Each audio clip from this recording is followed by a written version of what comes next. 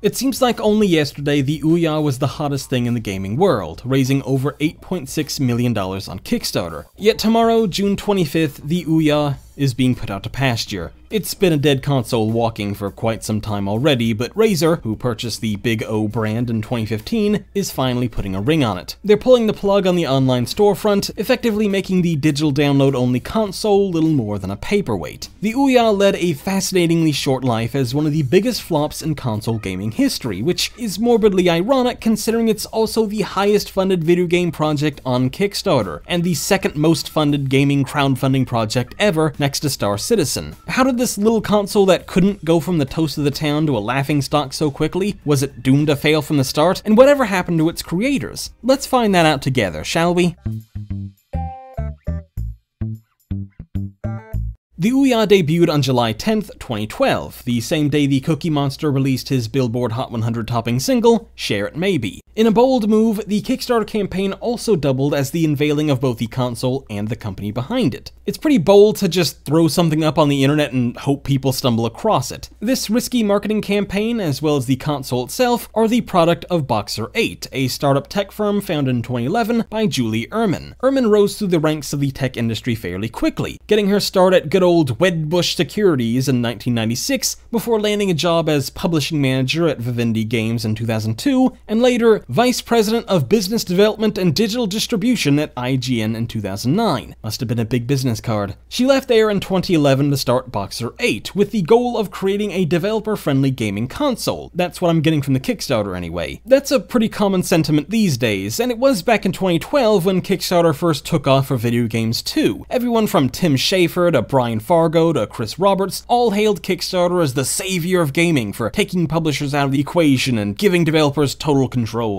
All the big Kickstarter campaigns led with this back in the day, and for a while, this kind of talk alone was enough to get campaigns fully funded and then some. That's the model we saw with the Ouya's Kickstarter as well. The page opens with how big publishers are pushing away developers, causing them to leave the industry and ruin our games. The Ouya, it was said, would put the power in the developers' hands, as well as the gamers. Innovation, creativity, experimentation, games being less expensive to make and less expensive to buy. All these buzzwords and phrases litter the Kickstarter page like bugs in a Bethesda game. Boxer 8 wasn't being humble here. They were promising to change gaming forever with the Ouya. It's been 7 years, but I can see something like this going over well today. Take away power from the corporate publishers, give it back to the developers to let them make games however they want, whenever they want, and let gamers play those wonderful games for little to no cost. The people's console, all hail Sobek. Quite a lot of promises for what was essentially a mobile phone hooked up to a TV. Maybe that's a little unfair. Mobile gaming wasn't the hellscape it is today back then. Sure, there were plenty of games full of microtransactions and timers and loot boxes, but there were just as many great games out there on mobile, and mobile gaming really was a place to find unique, exciting new games. Maybe playing those kind of games on a TV wasn't such a bad idea.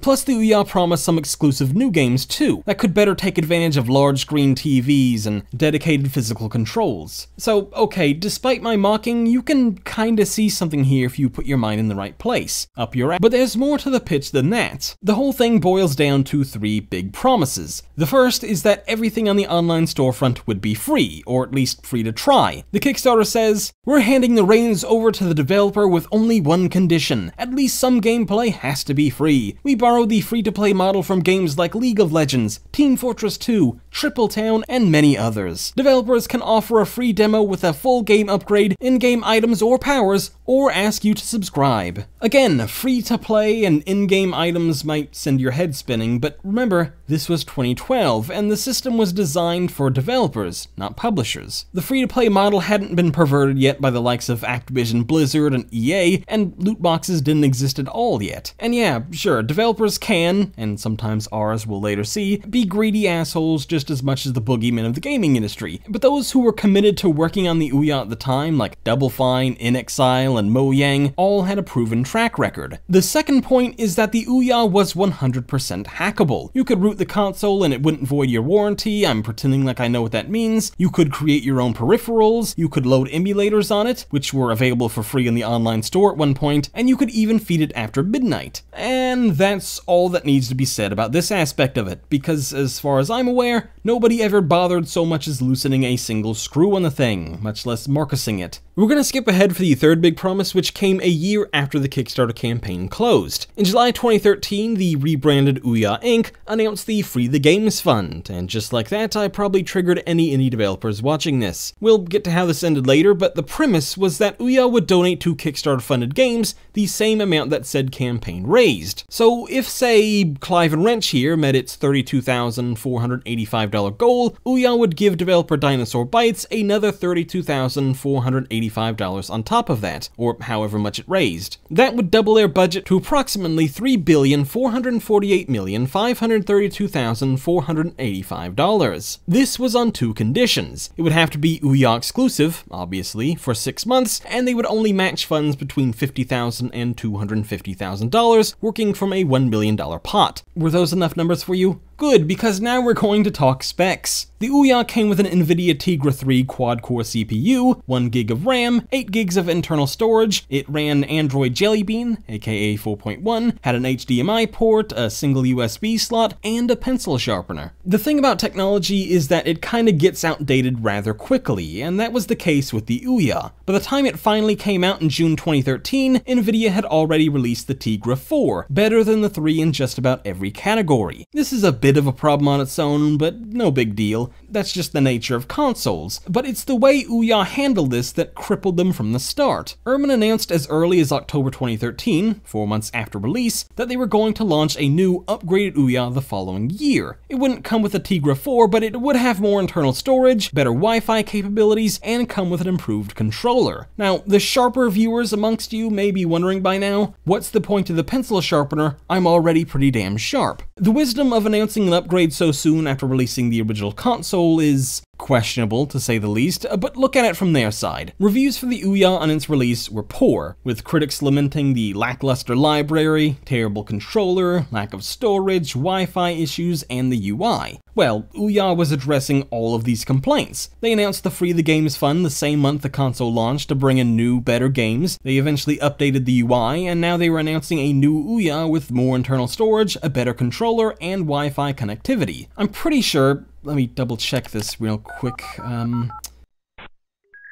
It takes a minute, that's all. Oh, come on, you piece of junk. Welcome. Right, there we go. You've got mail.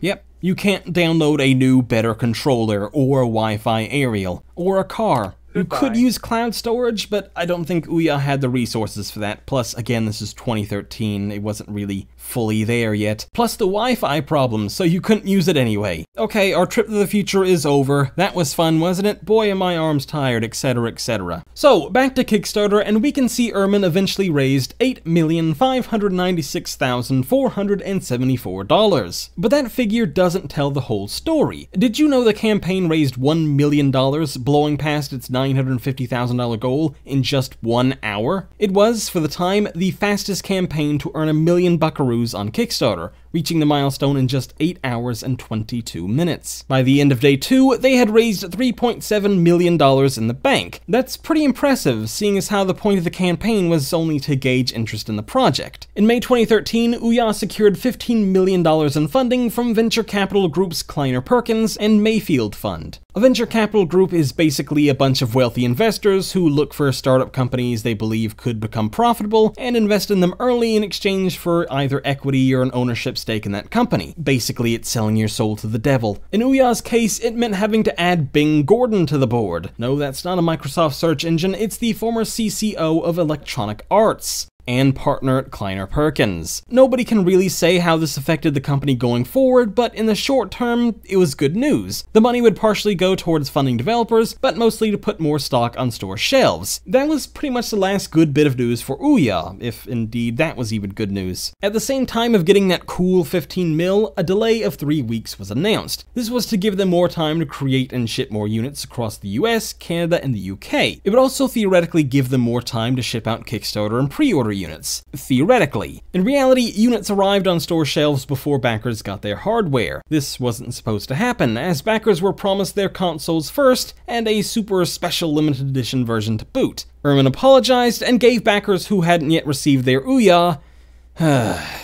$13.37 of credit in the Ouya store. Ignoring the questionable dankness of that figure, that's pretty small potatoes for screwing up with shipping. Some backers didn't get their Ouya until months later. Hell, I wouldn't be surprised if some never got the thing in the first place. And then there was the Free the Games Fund. It turns out that doubling the cash amount a developer raises through crowdfunding without any conditions is a bad idea. We'll start with the most infamous example, that of Gridiron Thunder.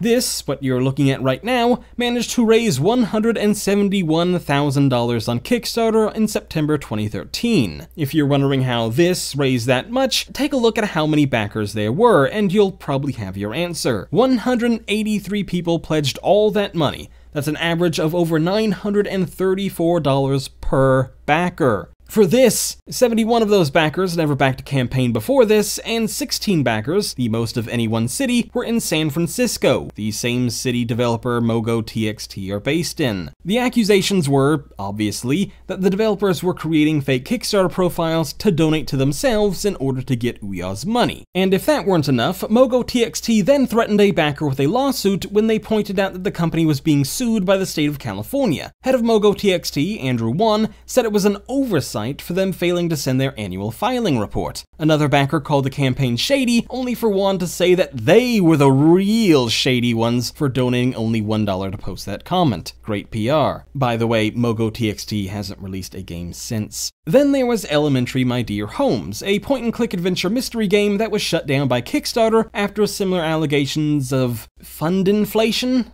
against creator Sam Chandola. What's interesting in this case is that Chandola claims he contacted Kickstarter himself with these allegations, asking the company to look into some suspicious accounts. He says he didn't hear back from Kickstarter again, and that the whole project was suddenly suspended, which is Kickstarter's nice way of saying cancelled. He denied any wrongdoing, but has since just kind of vanished.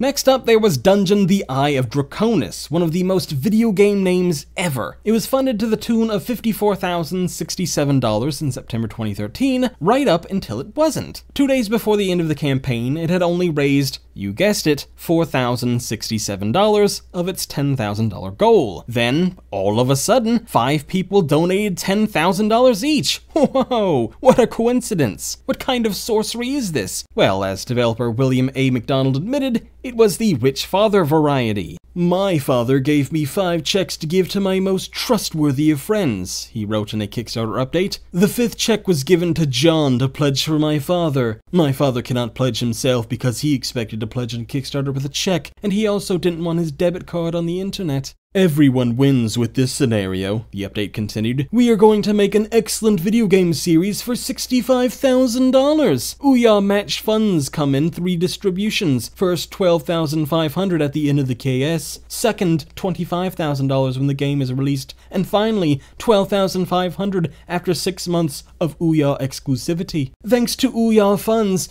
we will be able to afford marketing, have a booth at PAX, and finish all of Dungeons feature complete. It's just one guy paying $50,000 to fund a game. What's the harm in that? Well, Timothy, not every game developer, especially those needing support on Kickstarter, have daddies who can just throw 5 figures at them. Not to mention the fact they were obviously gaming the system. The original goal of the campaign was only $10,000, remember? Why did it have to be 5 times that? Because they wanted the extra money from Ouya, of course. Money that, because of the $1 million cap, would be taken away from other developers who rightfully earned it. At first, Ouya stuck with all these developers, defending their choice to double a crowdfunding project's earning, no questions asked. Because of this, many indie developers protested, especially those who received previous support from the company or had games on the Ouya. Sophie Holden, creator of Rose in Time, pulled her game from the Ouya store, saying, Ouya never change course when things are going down the toilet. They try to have this image of an indie, but it's only an image. You can't get a word out of the @Ouya account that isn't joyous celebration of something they're doing or enabling. I suggest you read the whole post, as it's a well-written account of all the flaws with both the Ouya and Ouya, the company behind it,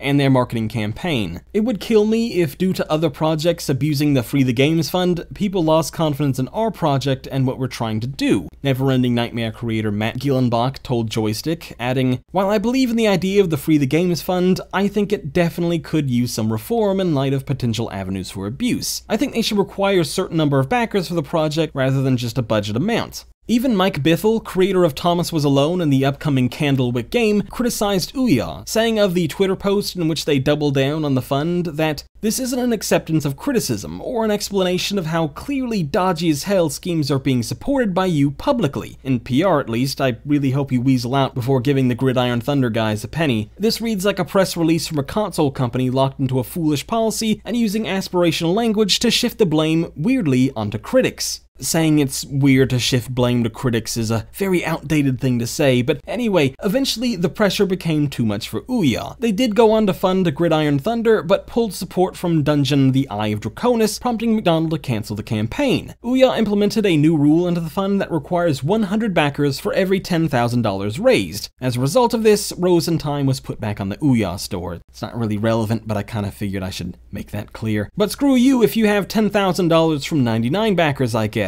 But the whole concept was so deeply flawed, it's inevitable someone was going to get screwed over. Those screwed over were the potentially legitimate developers who were part of the fund that say they were never fully paid. Among them, Joe Pietruch, I'm sorry about that, creator of Chain Gang Chase, which raised over $11,000 on Kickstarter, and Left-Handed Games, creator of Lobo Destroyo, which raised over $43,000. To this day, neither game has yet to release. The entire Free the Games Fund debacle is owed its own video one day, but I don't think it can be underemphasized just how bad this was for Ouya and Kickstarter, but that's also another video. These are the people Ouya were putting their name on, the people Ouya were defending even after they admitted to gaming the system and threatening backers. This is PR 101 stuff, and they failed miserably at it. And then there were the games themselves, or should I say, there weren't the games, because there weren't any. Not any good ones, anyway. Well, that's super unfair and hyperbolic, but I gotta say things like that on YouTube, otherwise people stop watching. There were some legit great games on the Ouya, like Towerfall, 2004's The Bard Tale, Hidden Plain Sight, the Final Fantasy III remake, Beast Boxing Turbo is a personal favorite of mine, Bob Squad, and a whole bunch more. The problem was, most of these games were available on other platforms, and since the Ouya was running the mobile versions of these games, they were usually inferior to what you could play on PC or console graphically and technically. Believe it or not, the Ouya did have some exclusives. The aforementioned Towerfall is probably the most well-known, created by Matt Thorson, who later went on to make a little game you might have heard of called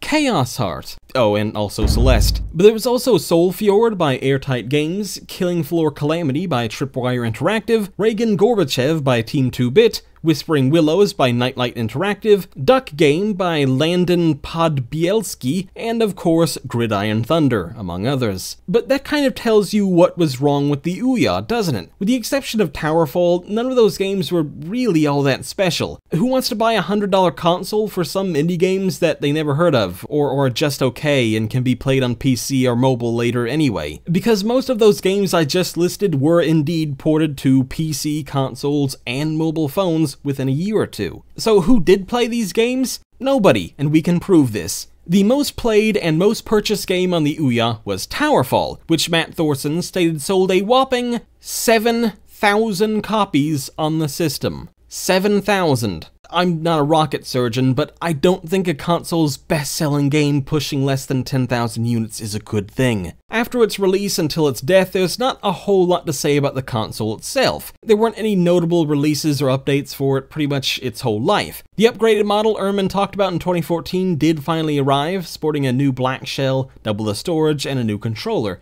But it wasn't enough, as developers abandoned the Ouya in droves when they realized that no one was playing the thing. The PR around the company was at an all-time low between the failed Free the Games Fund and taking so long to ship their backers their rewards. 2014 was quiet for the system. I'm tired of saying the O word. But 2015 was huge. In January that year, Chinese retail site Alibaba invested $10 million into the company, allowing Alibaba to integrate the Ouya software and game library into their own set-top box in China. Also, at some point in early 2015, Ouya received funding from another venture capital group, Triple Point. This was done behind closed doors, and we don't know how much they invested in Ehrman's company. What we do know is that very soon after, Ouya was on the verge of bankruptcy. When we raise this money, it means that we have arrived, that there is a need for an open game console, and that there is support from gamers and developers alike.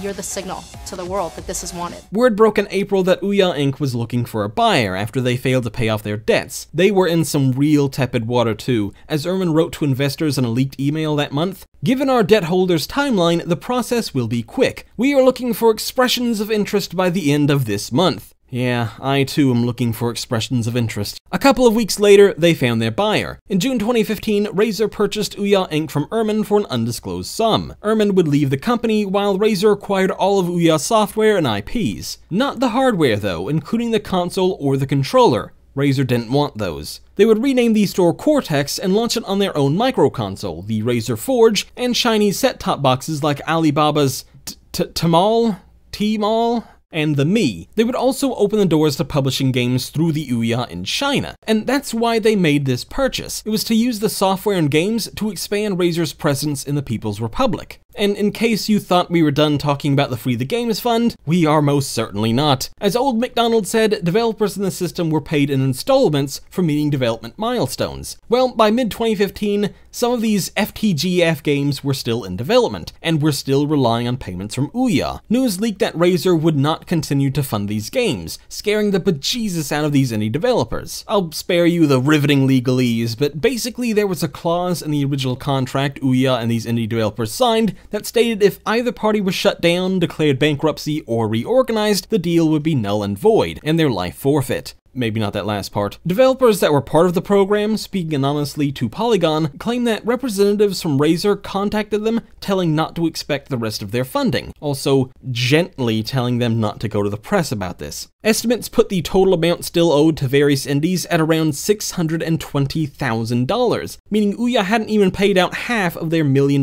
purse yet. As you can imagine, the backlash proved to be severe, and the very next day, Razer publicly reversed course, saying that they would indeed honor the contract, with one change. Games no longer had to be exclusive to the Ouya store, now the Cortex store, but developers did have to provide Razer with a certain number of free downloads to subscribers of Razer's online service. Razer has a real interest in supporting indie developers and furthering the expansion of Android FTG developers, while creating a more open, sustainable distribution model that benefits gamers and expands revenue opportunities for all parties involved. Also, we don't want to have to deal with the bad PR. So how was the new Forge Cortex TV Smartbox microconsole Ouya Extra Mayo hold the pickles? Well, James Sanders from Android Police called it a miserable piece of crap. The Forge TV launched without Netflix, something it still to this day does not support, and the promised ability to stream games from your PC through it never happened either. The Ouya store and its library was supposed to bolster its own gaming content, but as we already discussed, the Ouya didn't have a good enough library to support itself, let alone another microconsole set-top box. But the gaming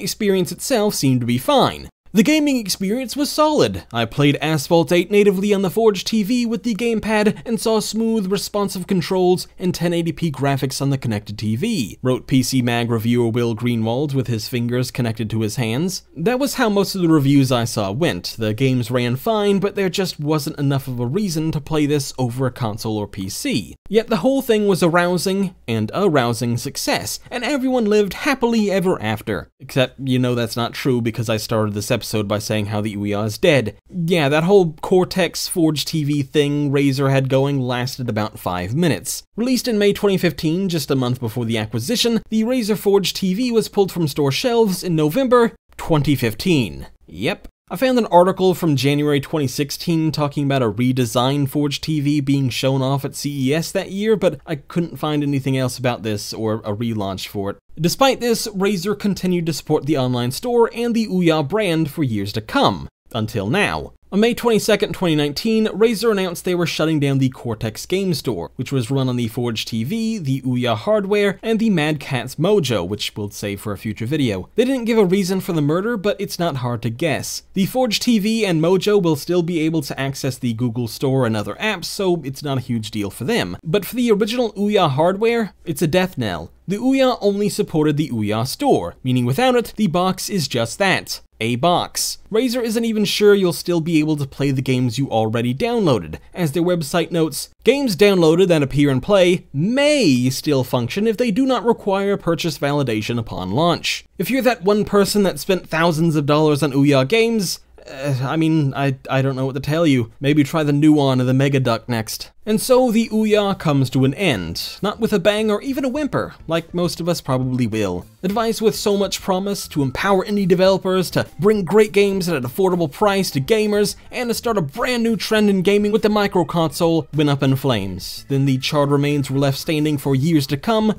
because nobody cared enough to clean it up. As for Julie Ehrman, she stuck with her nomadic roots. After leaving Ouya, she became head of platform business development at Jaunt, a cinematic virtual reality specialist, whatever that's supposed to be. She then went on to become executive vice president and general manager of Lionsgate's myriad of streaming services. She was then hired in 2018 as the head of media for Playboy, where she'll be in charge of developing virtual and augmented reality properties. Yes, the creator of the Ouya is now making VR porn. According to her LinkedIn profile, she also serves as an advisor for no less than 4 different companies. The concept of the microconsole isn't advising anything except maybe its own grave. All of these things went by the wayside because there just isn't a market for them, which makes it kinda awkward that nobody told Atari and Television, who are both releasing brand new microconsoles next year. You can watch my video on them if you wanna keep going down that rabbit hole. So long, Ouya, we barely knew ya.